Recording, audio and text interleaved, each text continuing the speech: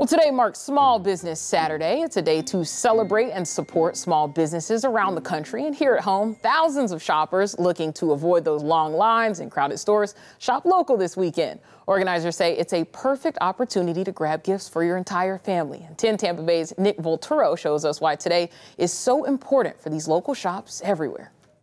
Yeah, there's hundreds of shoppers looking to gobble up a great deal and spending some of that gravy right here in the local economy.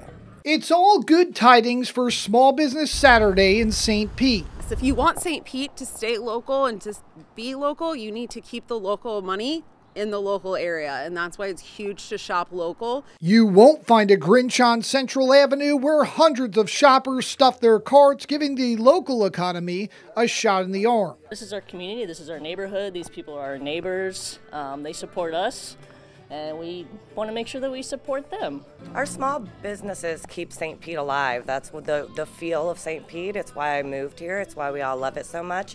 These are our friends, these are our family, these are our neighbors. You gotta go out, you gotta help these small businesses, man. They need it, they want it, they crave it. More than 200 independent shops, salons, cafes, galleries participating in this more intimate small shopping experience. I mean, a big part of the city is the art scene and how many markets there are and avenues for smaller artists and business owners to sell their goods to the community. We know everyone's name, we know your size, we know your vibe and your fit. That's the cool thing about shopping local, because we understand our customers.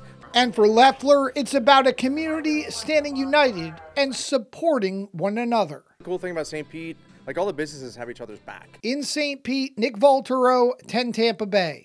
And organizers say for every dollar spent, 67 cents stays in the community when you shop at a local business. And in